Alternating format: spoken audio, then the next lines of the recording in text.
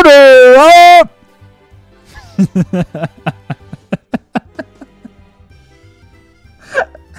Did I wake you up? Good. Good. I'm glad. Hi, my name is VitaminDStain and welcome back to some Cafe Stella. I just got out of the shower, and if I look like somebody just beat me up, it's because somebody did it. A plant did. So today at work, I was helping unload a truck, and there's a plant in particular that is extremely thorny for no good reason, and it's called the bougainvillea.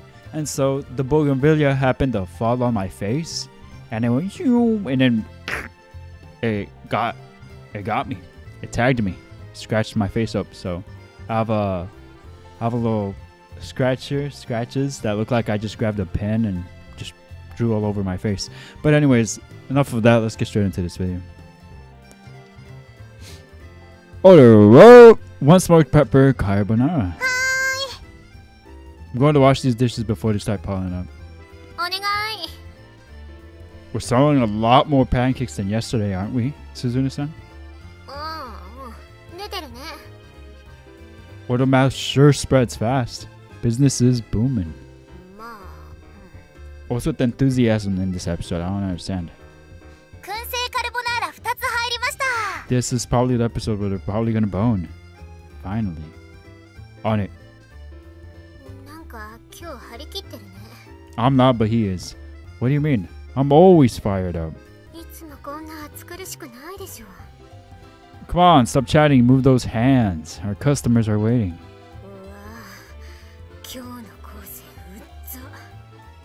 I don't know what you mean.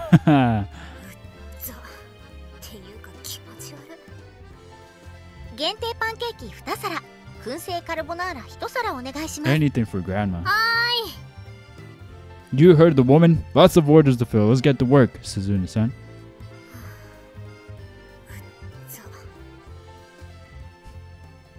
She's our #1 hater.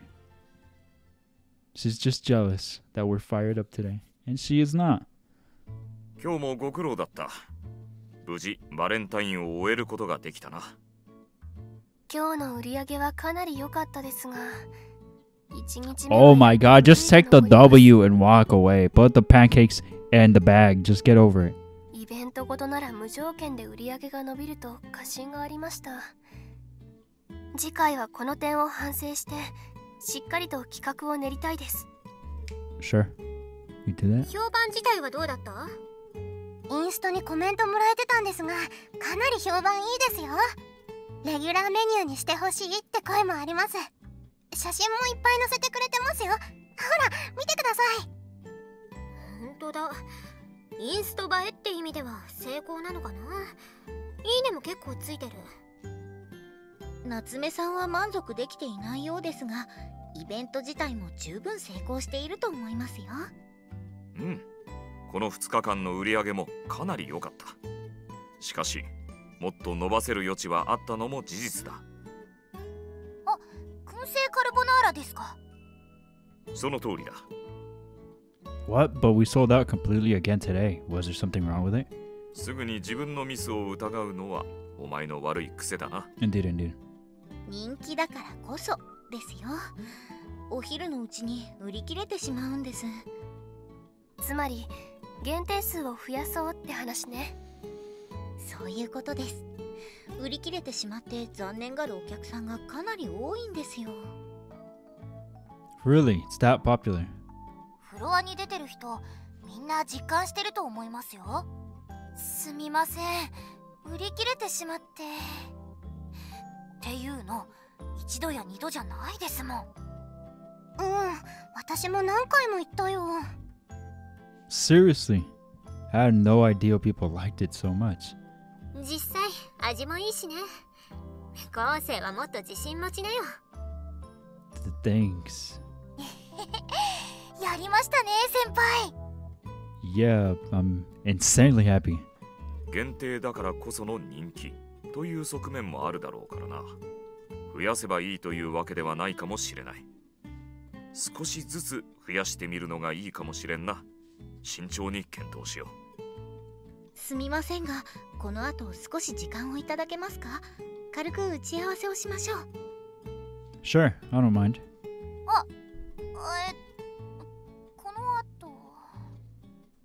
よければメイさんも燻製カルボナーラ開発の立役者ですからね。意見を聞かせてください。はい。では今日はここまでとしよう。皆ご苦労だった。お疲れ様でした。お疲れ様でした。お疲れ。 The three of them head out the door, leaving me, Hyuchidani, Akizuki-san, and Mikado. So, this meeting... ではないな。限定数については一任する。Alright, I'll try preparing a few more dishes next week as an experiment. Maybe up the order limit to 25? お願いします。2人に残ってもらったのはいつものあれですね。ってことは、私の目のことですよね。簡単に確認したいだけなので時間を取らせるつもりはありませんよ。あれから変わりありませんか？はい。腸を出す方法もまだわからなくて。わかりました。方法はゆっくりと見つけていきましょう。腸の回収を目的として始めたこの店だが、メイのおかげで随分とはかどっている。改めて礼を言おう。感謝する。Uh-oh. いえいえ、まだ片手落ちというか、捕まえるだけじゃ役に立てているとは言えないので、とにかく頑張ります。これからも。あ、頼りにしているぞ。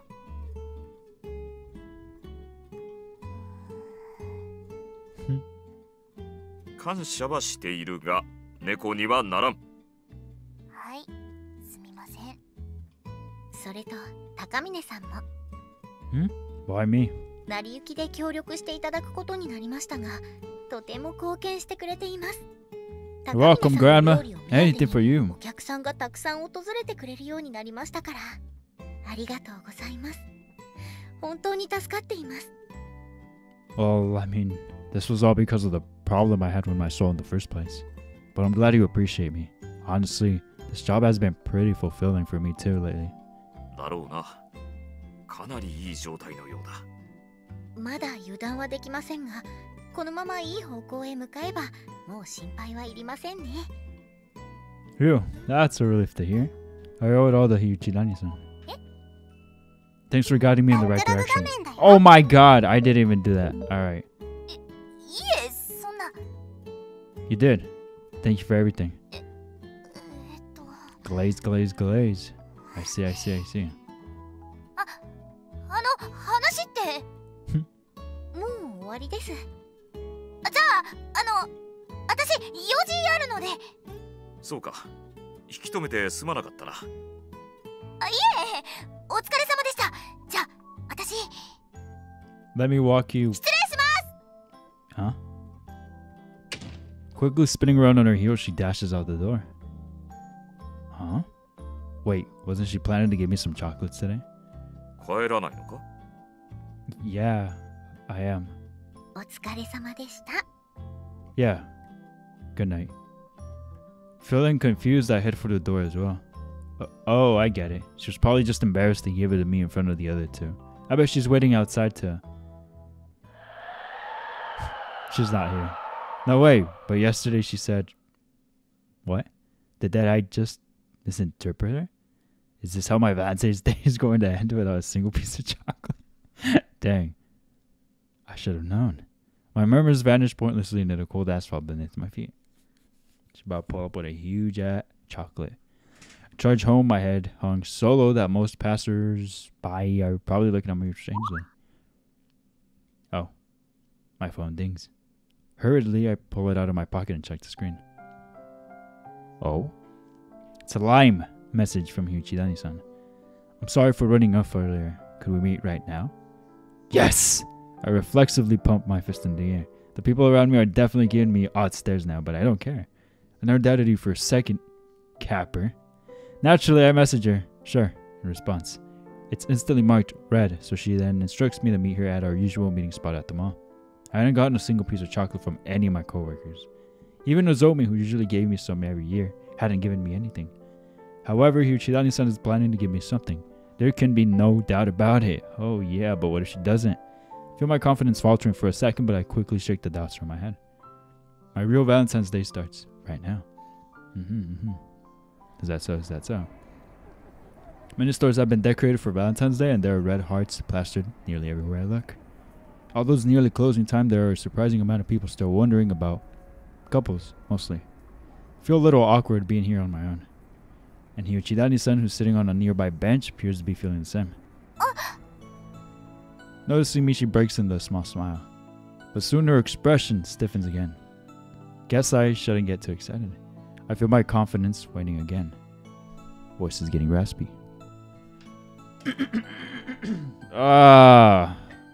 This is why I'm always drinking water, cause like, you know. Hey, sorry for keeping you waiting. I sit down next to Hyuchidani-san, who's still looking rather awkward. You better be sorry. Now where's my chocolate? Freaking out?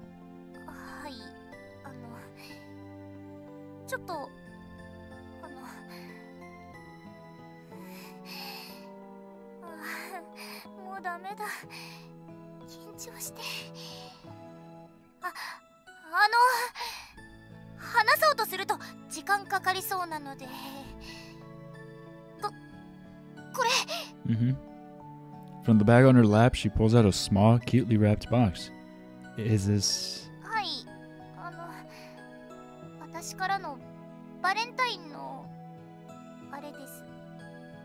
Chocolate!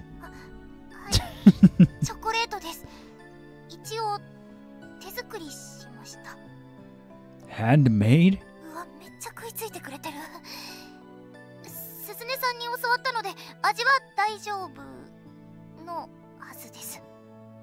Oh, is that why you've been going home together lately?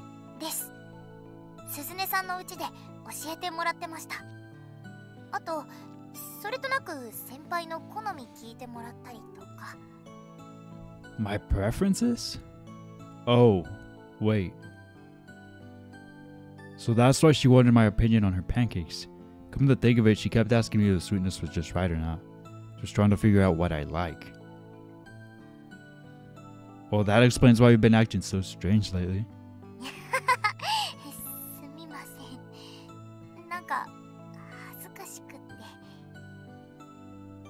Is this why the others said they weren't giving me any chocolates this year? So this wouldn't be a surprise?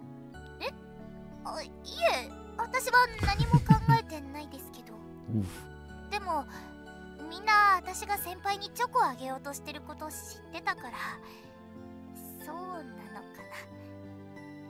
Very respectable thing to do. I respect it. Ew, I thought for sure you hated me or something.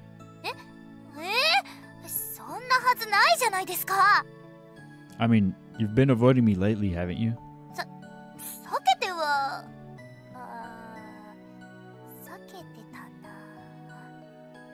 See?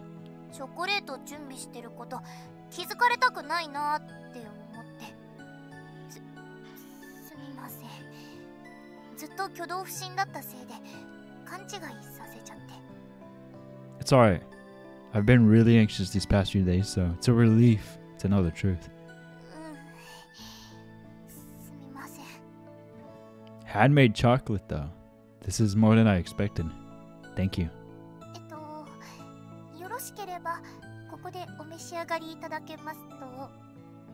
Right now? A fork too? And milk? To be honest, I was planning to go home and savor it there. Time for you to feel that anxiety I felt. That's gonna be him. Imagine how toxic that is. Uh-oh, better bite it right now.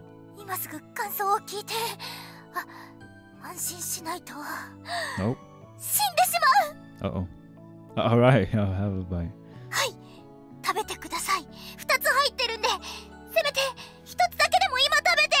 Uh-oh. I take the fork she thrusts out at me, carefully untie the wrapping ribbon, and open the box. Oh? A chocolate cake?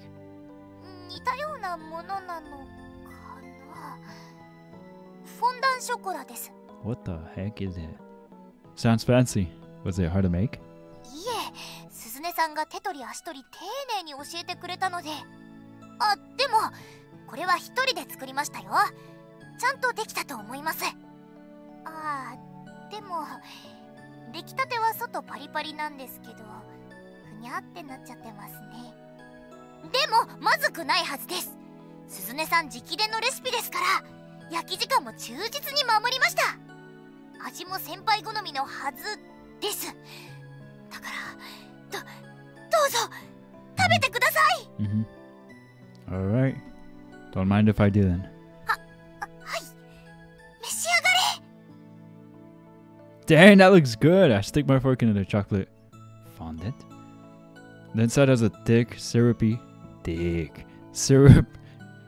chocolate as well as some fruit strawberries. That's a pleasant surprise.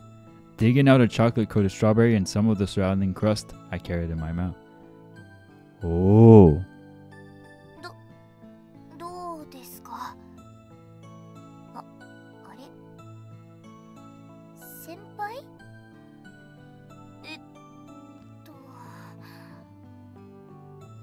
すみません。まずかったですか？ It's delicious. 本当ですか？よかった。 Oh god, it's so good! That'd be me. How? How can something taste this good? That looks really good. The animation makes it look a little too real. My god. 嘘？泣いてる？演技ではなく口泣き？嘘？ I can't help it. はい。 Okay. Everyone kept saying they wouldn't be giving me any chocolate. ああ、はい。そういうことになりましたね。お返し大変だしって。 Dang, that chocolate really means a lot to him. Even the Zomi, who usually gives me chocolate every year, gave me nothing. 毎年。ああ、そっか。幼馴染ですもんね、のぞみちゃん。 Yeah, but she said she'd only be giving them to me out of force of habit. ああ、なんていうか。 Ouchie, ouch. ああ、かける言葉がないですけど。 In the end, the only person who gave me chocolate was you. And had made chocolate too. Thank you. Thank you, Yuichidani-san. まさかそこまで感動してもらえるなんて。作ってよかったです。でも泣くとは思ってなかったので若干引いてます。Yeah, I know. I guess I tried hard to sell it. あ、もうやっぱり嘘泣きじゃないですか。もう。 She smacks me on the shoulder. Hey, it's been a while since I felt this way. I miss chatting with her like this. Okay, the crown was purely theatrics, but that's generally how happy I am. It tastes amazing. 本当ですか？ Yeah, I mean it. Seriously. I could finish off both these chocolates right here if I'm not careful. よかった。 Yuchidani-san's nervous expression finally gives way to one of relief. もう本当まずいって言われたらどうしようかと。 Just end it right then and there. Problem solved. There's no way you could have gone wrong with Suzune-san's recipe. そうですけど。 Besides, even if it did taste bad, I'd never say it to your face. まずいんですか？ No, no, no. It's delicious. Really. もうなんかほんとドキドキします。挙動不審だったのずっと不安だったから。 That sounds tough. チョコレートを手作りして先輩の気持ちがすごくよくわかりました。誰かのために作ってそれを食べてもらうってすごく緊張してドキドキして、でも楽しかったです。喜んでもらえるかな、美味しいって言ってくれるかなって考えながら作るの。それで、本当に喜んでもらえたらすごく嬉しい。 Her face suddenly lights up. The brightness of her smile makes my heart skip a beat. Flustered, I avert my eyes. However, Hyuchidani-san seems to find this reaction sus. 本当にまずくないですよね。気を使ってないですよね。 I already told you, why don't you believe me? だって心配なんですもん。 Didn't you taste it yourself beforehand? 同じ生地で作ったのは食べましたけど、 It was delicious, wasn't it? 美味しかったです。でも時間経ってますもん。焼きたてじゃないですもん。 Even so, it tastes delicious. 本当に？本当の本当に？ If you're really that worried about the taste, why don't you try some yourself? Carve out a piece with my fork and hold it out towards Hyuchidani-san's mouth. じゃあ、いただきます。 Somewhat hesitantly, she takes a bite. The moment it goes into her mouth, however, her eyes shoot open. ちゃんと美味しい。 See, I told you. よかった。で、What? 今のって関節 Virgin episode part 2. Alright, sorry. You're pretty sensitive about these sorts of things, aren't you? いいえ、気にするけど。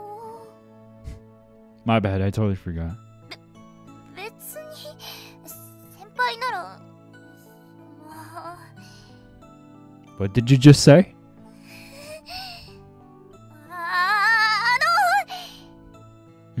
鈴音さんに聞いたんですけど、 Yeah?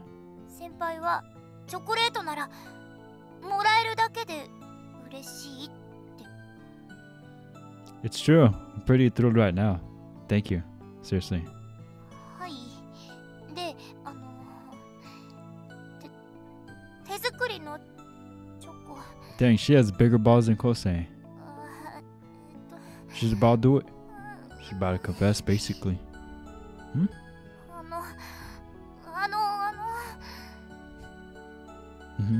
手作りだと本命だと判断するって。 Oh, come on. I can't believe she told you that, too. はい。聞きました。 I mean, I was only half joking when I said that. 冗談ですか？ She's not. Yeah, I was just messing with her. But don't worry, I'm not dumb enough to think you like me just because of a couple of chocolates. 勘違いしてもらってもいいん。 She has bigger balls than him. Congrats, May. Okay. Wait, what? I nearly dropped my fork on the ground. Does that mean what I think it means?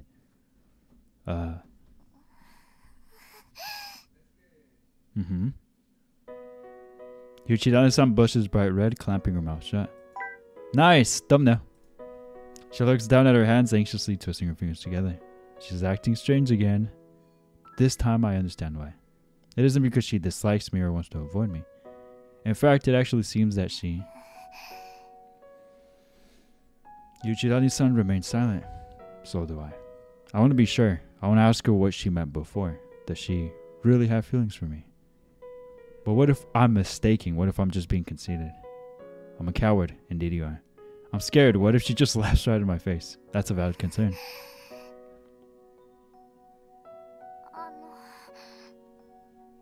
Her voice grows husky. I was so nervous, so tense that I couldn't even manage the grunt in response. この前の女子会で2人でプールに行ったことみんなに聞かれて。 We haven't heard this soundtrack before, have we? At least I haven't. I like it. It sounds good. Or is it a remake of something else? It sounds kind of familiar. No, it's different. It's different. Forget it. Forget what I said. それで私が先輩のこと好きなのかって話になってわかんないって言ったけどみんなは好きなんでしょってそう言うからそうなのかなって思ったけどでも私恋とかそういうのやっぱりかんなくて、自分の気持ちよくわかんないけど、先輩のことはとっても大事です。大事な存在ですって。でも読み返しますか？ Wakey wakey. I'm sorry. 今気づきました。私、先輩に恋してる。 Dang. My heart leaps into my throat when she softly mumbles these words. My chest grows tight and my entire body goes numb, motionless. Found myself unable to speak and unable to look Yuchida-san in the eye either. Can only stare at the ground and wait for the next words. 先輩と一緒にいると落ち着くんです。だから違うかなって思ってた。恋じゃないのかもって。だって恋ってドキドキするものじゃないですか。先輩といると逆にほっとするから違うかなって。けど今私ドキドキしてる。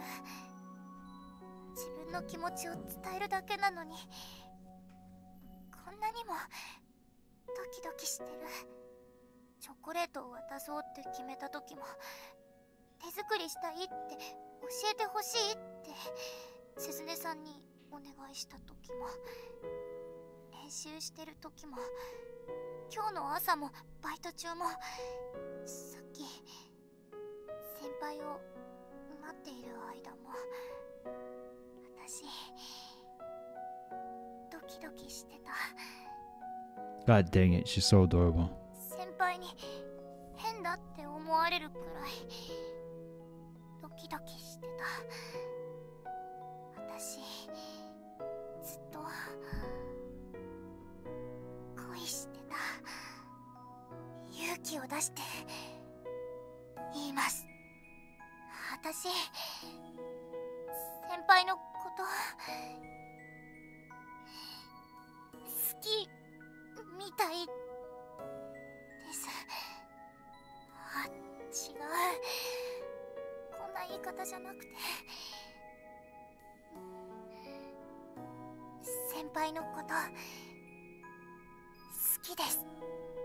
大したことできてないのにいつもありがとうって言ってくれる先輩が、私の悩みを真剣に聞いて優しくしてくれる先輩が、私は大好きです。だから私と付き合ってください。私を先輩の彼女にしてください。私これからもずっと先輩のそばにいたいです。 She lays her feelings bare before me. Being the pathetic excuse for a man that I am, however, my head goes blank and I can't form words. But I have to respond, I have to convey my feelings to her as well. Forcing my sticky saliva down my parched throat, I begin to speak. My true, unadulterated feelings. You know, right now, my heart's also hammering like crazy. When I thought you were avoiding me, it made me feel so lonely and so worried. I was afraid you didn't like me and I became really depressed. Especially when you ran off without giving me any chocolate. But then, you messaged to ask if we could meet. My heart wouldn't stop pounding on the way here. This whole day's been a roller coaster of emotions for me. But if what I'm feeling is the same thing you are, then I'm in love too. In love with you, Yuchida-san.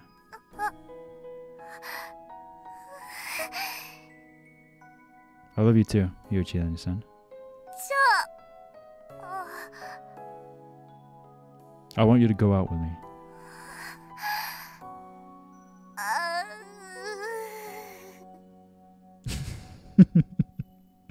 Yuchida-san suddenly slumps all the tension draining from her body. In that moment, I feel some of my own nervousness easing as well. Nevertheless, my heart is still throbbing fiercely. Alright, nice word. ほっとしてるのとドキドキしてるのと緊張してるのと嬉しいのと私今ぐちゃぐちゃです。 Me too. My face must be burning up right now. Again, silence. Although we've just finished confessing our feelings to each other, we have no idea what to do next. The both of us fall silent again.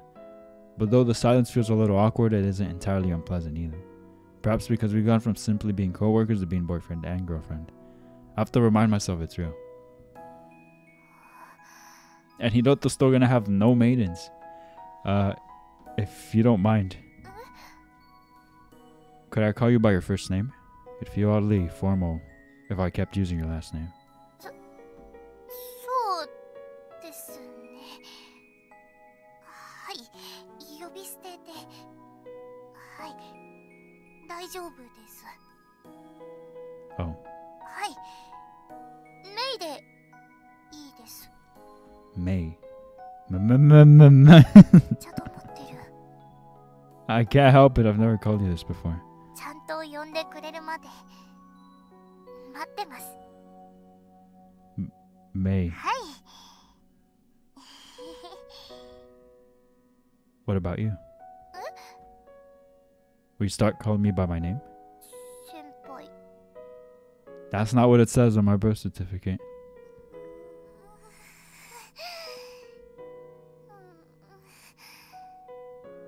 王瀬さん。 Almost got it. You can drop the honorific too. それはちょっと私年下だし抵抗が。 Okay.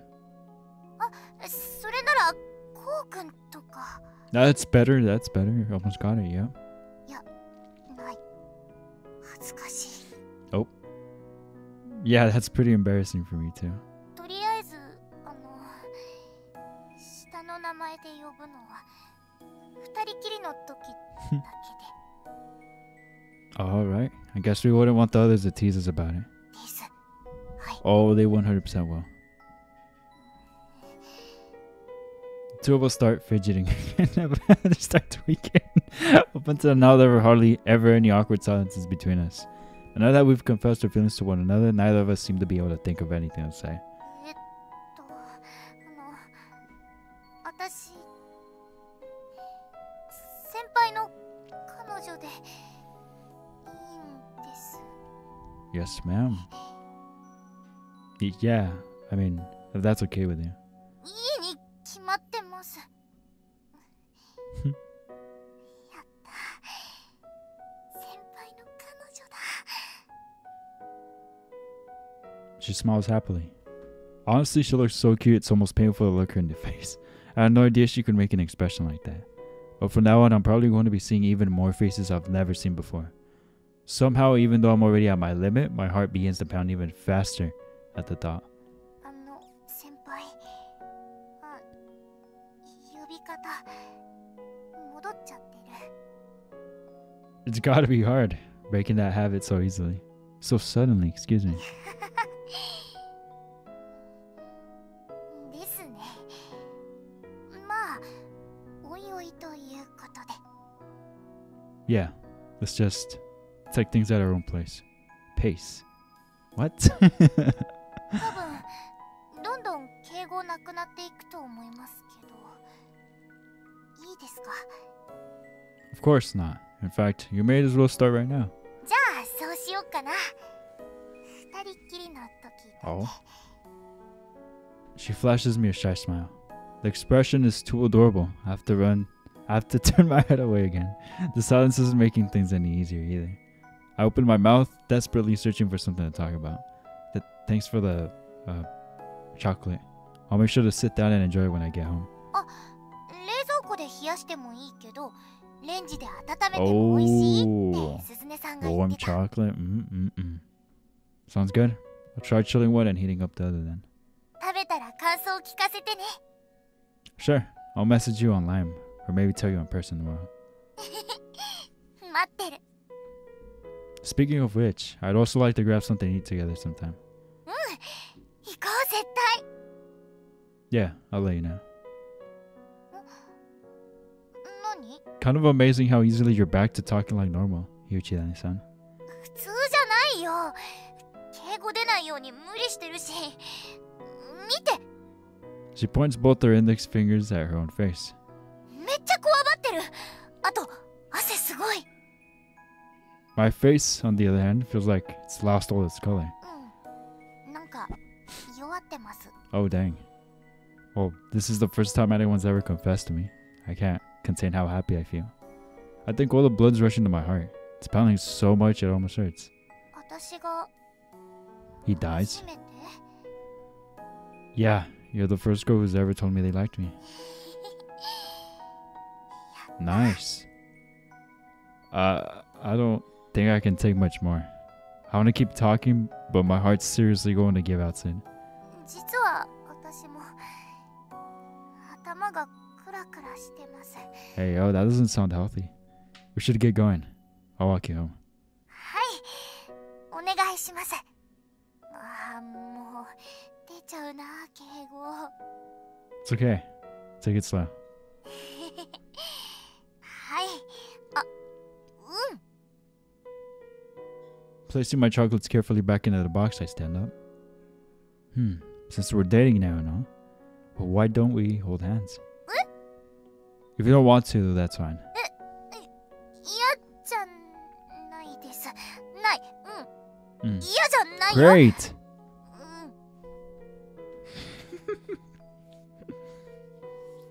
You sure are stuttering a lot, though. パニックで。 Do you want to hold hands? She holds out her small, delicate hand, and I wrap my own boorish hand around it. 恥ずかしい。死にそう。 This is the virgin root. Sorry, I know my hand's really sweaty. 私もすごいから大丈夫。わかんないです。 Oh. そう。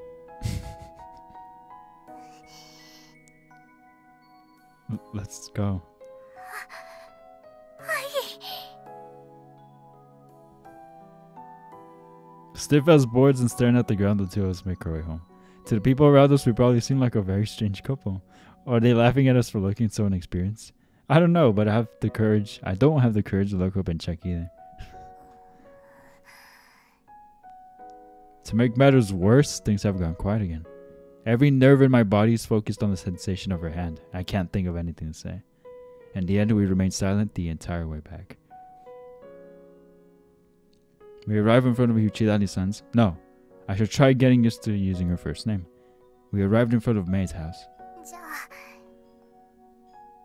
Yeah. Letting go of my hand, she gives me a small wave. However, she seems reluctant to leave, standing motionless on the spot. She wants to stay together for a little while longer. As do I. I grab hold of her hand again. Taking a half step forward, I bring myself just a bit, tiny bit closer to her. I don't know why I did that, but my body moved on its own. Sure it did, buddy. I rise me. The mood feels just right. Feel my gaze being drawn toward her lips. The thought I want to kiss her comes naturally to me. May seems to be thinking the same thing as me. As well. She closes her eyes. That means I can, right? Right?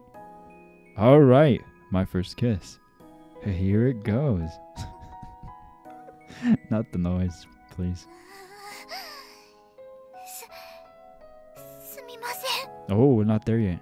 May turns her face away, perhaps because I hesitated too long. つい雰囲気に流されそうになって。 I respect that. I respect that. That's cute. 早すぎますよ。まだキスは。 Yeah, sorry. 先輩のエッチ。 That's crazy. Although she scolds me, she has a smile on her face. I feel slightly relieved to know that she doesn't really mean it. I'm sure there are a lot of things we both want to do, but we should take things slow, step by step. じゃあ、また明日。 Yeah, see you tomorrow.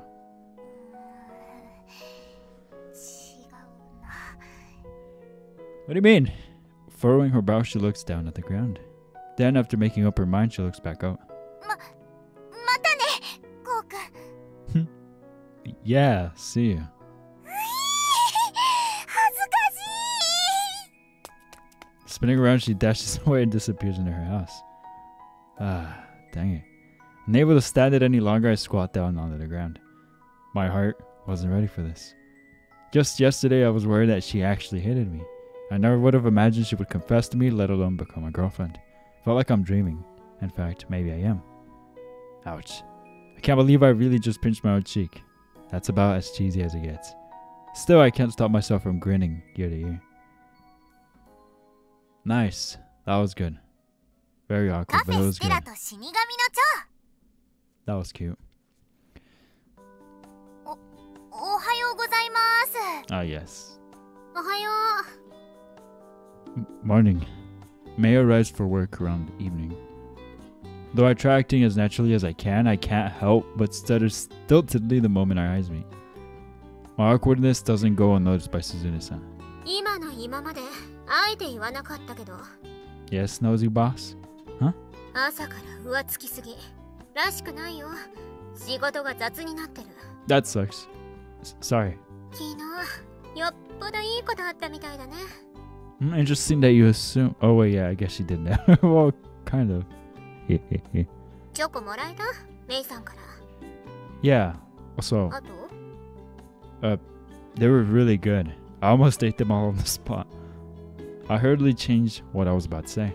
I haven't decided yet whether... Could I turn off notifications for people that go on Steam? I should probably do that. I don't care who's on. I haven't decided yet whether or not to inform the others that we've started dating. Probably isn't a good idea to tell them without talking to May about it first. However, it doesn't appear that I'm being very convincing. Suzune-san narrows her eyes at me. Could you stop being nosy? What? チョコもらった後、なんかあったでしょ。 I'll have to refrain from commenting on that. ま、いいけど。 She smirks. 本人から聞く。 Great idea. I mean, shit, you're getting that responsibility to her. That's というわけで、第2回メイさんを囲む会を開催します。 No way they took her home again. わー、パチパチパチ。今日もよろしくお願いします。拉致られた。囲む会というか、サモン会ね。Inquiry. サモン会？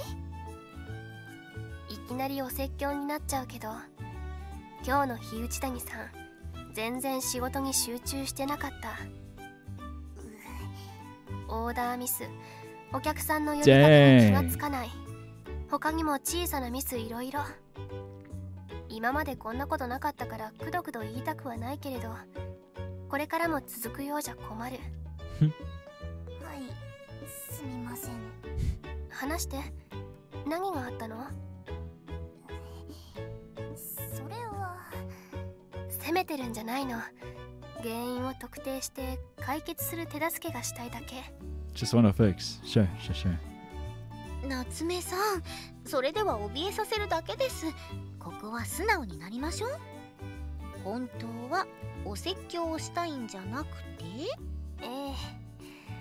ただ高峰くんとの関係がどうなったのか聞きたいだけ。うわー、好奇心 100% だ。昨日チョコレート渡せた？うん、渡せた。手作りしたんだよね。手作り。高峰くん、手作りのチョコもらったら自分に気があると判断するとか言ってたけど、その話をしまして、勘違いしないでよね、義理なんだからねとかツンデレな態度取っちゃった？いえ、逆に。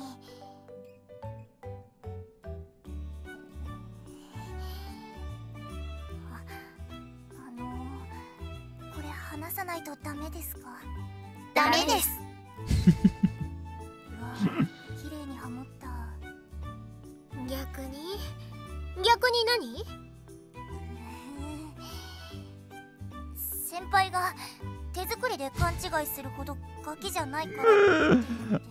Oh god. だから勘違いしてください。 She's doing the finger thing, look. うわー、甘酸っぱー、青春。酔ってます？ Literally what I was thinking. 今日は一滴も飲んでないです。 Insane. 待って、それって告白したってこと？しました。ナイス。告白すごい。どうなったの？そんなの2人の様子を見たら決まっているじゃないですか。無事。待って、聞きたい。日内谷さんの口から聞きたい。ああ、そうですね。失礼しました。メイさん、どうぞ。言わなくっちゃ。ダメ。なんでそんな綺麗にハモるんですか？聞かせて。どうなったの？だからお察しの通りお付き合いさせていただくことになりました。おめでとう。ついに職場からカップルが生まれましたか。なんだか感慨深いですね。よかった。割と無責任に焚きつけちゃったから玉砕してたらどうしようかと。That would be hilarious. Kind of. でも玉砕はないですよね。どう見ても両思いでしたし。そんなあからさまな態度取ったつもりは。取ってたね。取ってました。取ってた。そんな流れるように言わなくても。例えば私何してました？何というか、高峰君と話している時の表情が違う。私も前の女子会から意識して見てたんだけど、確かに違ってたよ。昴生君と話してる時すごく嬉しそうだったもん。なんで意識して見てるの、そんなの。なんだか気になっちゃって。で、告白して終わり？あるでしょ、続き。終わんないでしょ、告白だけで。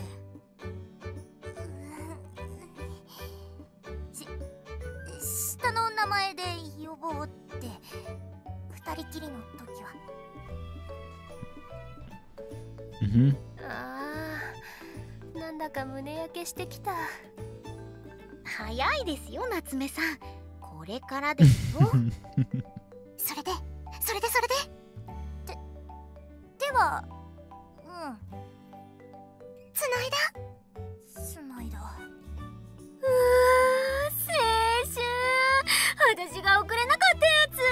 甘酸っぱいやつ。 When I was young. つないだ後はうちまで送ってもらって。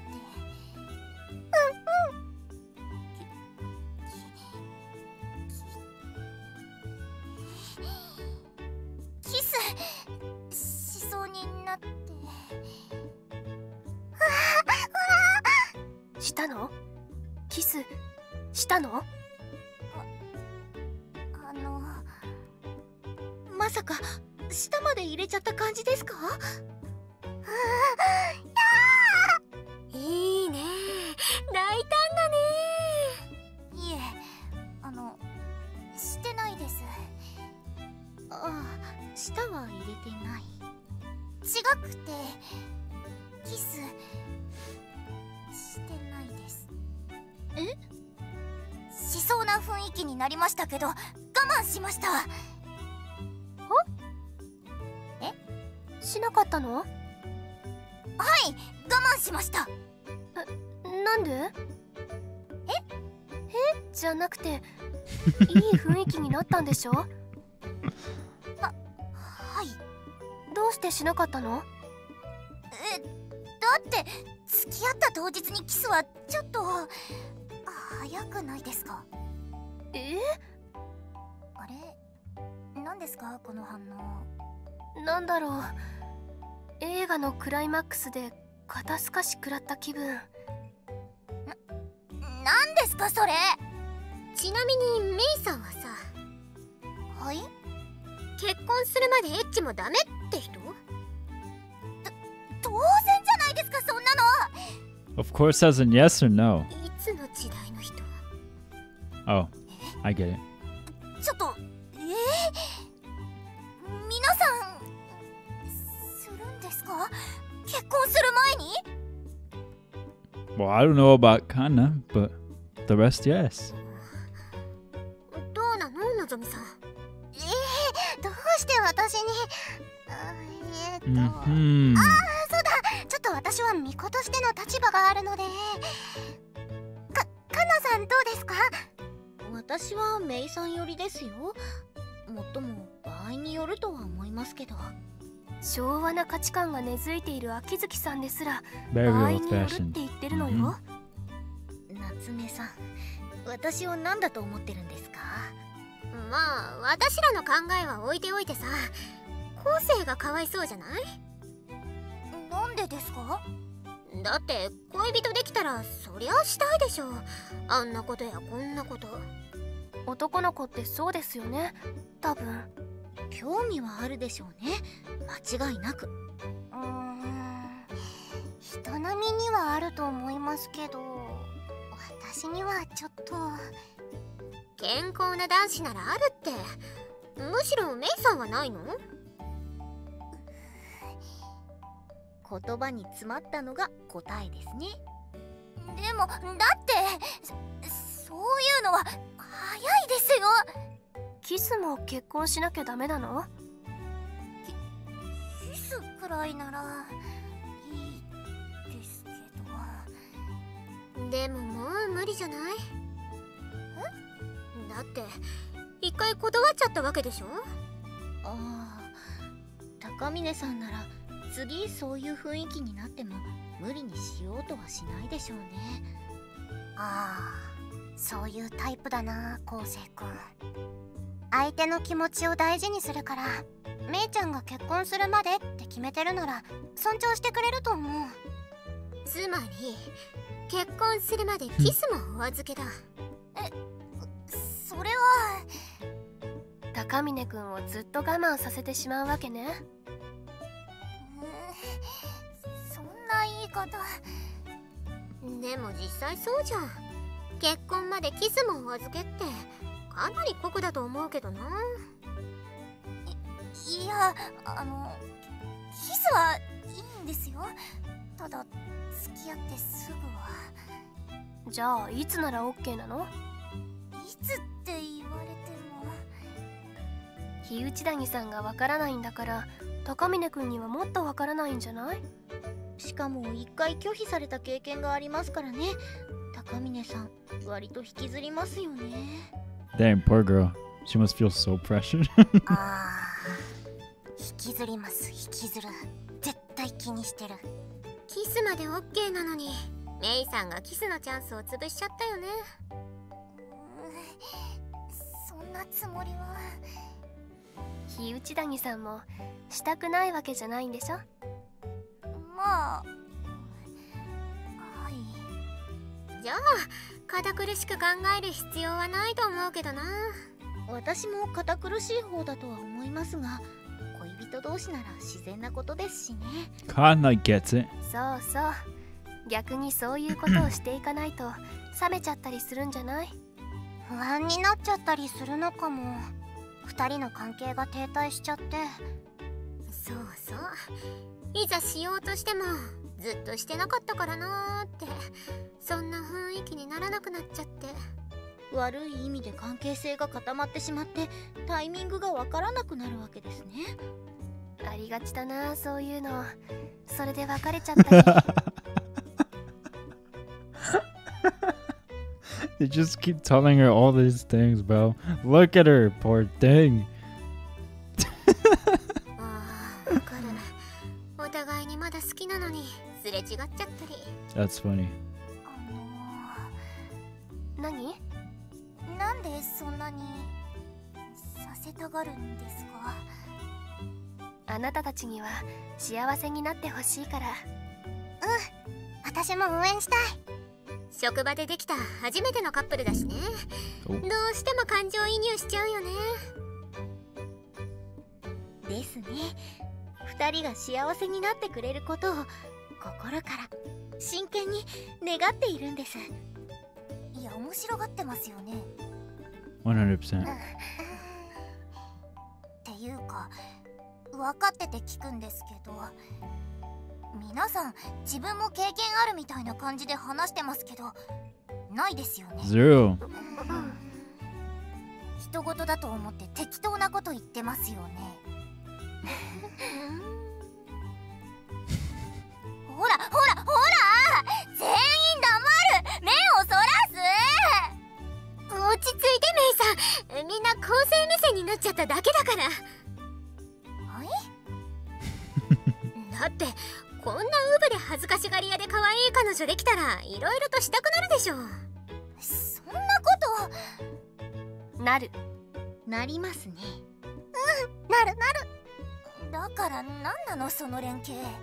真面目な話、よく話し合った方がいいと思う。悶々とされたらミスが今以上に増えそうだし。それはすみません。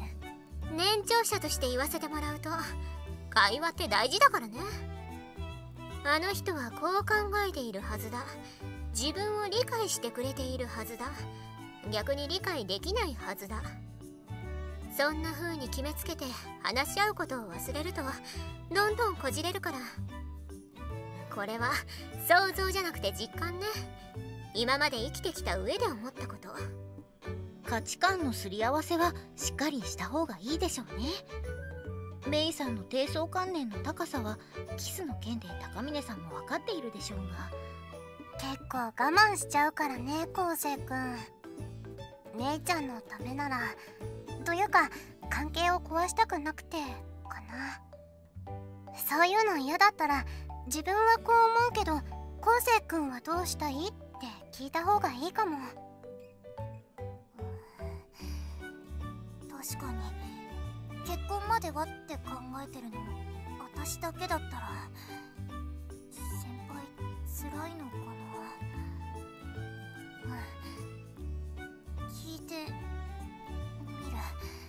聞いてみます。かなり恥ずかしいけど。そういう恥ずかしいのを乗り越えてこそ恋人同士じゃない？2人なら絶対いいカップルになれるよ。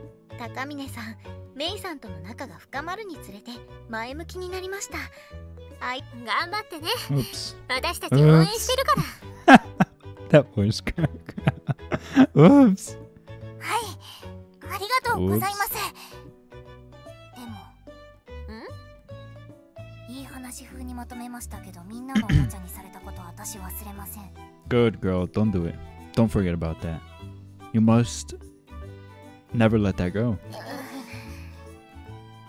忘れないからな。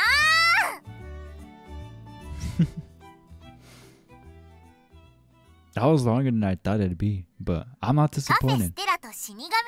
That was a fun bit. Just hit an hour or two on the timer. We're gonna wrap it up here. This is a great spot to セー end. ブ画面だよ。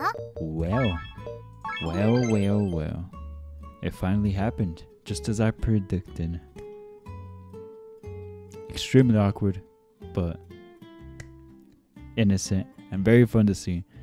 So, not disappointed. It was a great episode. But with that being said, I'm gonna wrap it up here. Thank you so much for watching. I hope you guys have been enjoying this as much as I have. It's been a fun freaking route. And I think we can now say without a doubt, or I can, that this route is definitely longer than Suzune's. But hey, what can we do? They're all great characters though. By far, I haven't been disappointed with any characters. But my least favorite, for sure, I could tell you right away, is Nozomin. It's not that Nozomin is bad, but I prefer the other character's personality more than hers. And that doesn't make her bad. It's just preference. But anyways, once again, thank you so much for watching. If you did enjoy this video, please let me know by hitting that like and subscribing if you haven't already done so. By the way, I have a second channel. If you want to see content by me that's not visual novels, please check it out, because I pretty much just play whatever I want.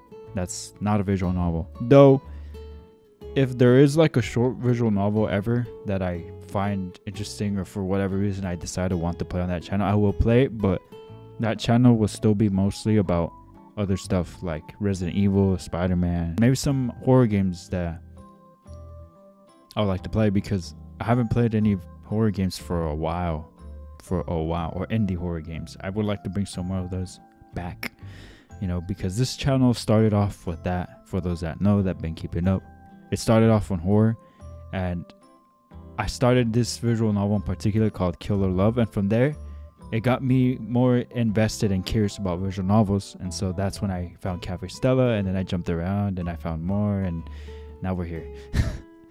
But after all that time, I decided that, hey, I'm gonna just make this a visual novel channel, because it seems that a lot of people enjoy it. I enjoy it, and it's a very different kind of niche, at least from what I've seen. I don't really know too many YouTubers that are doing visual novels, and I think that could be great. You know, something that is different, stands out, and that people enjoy.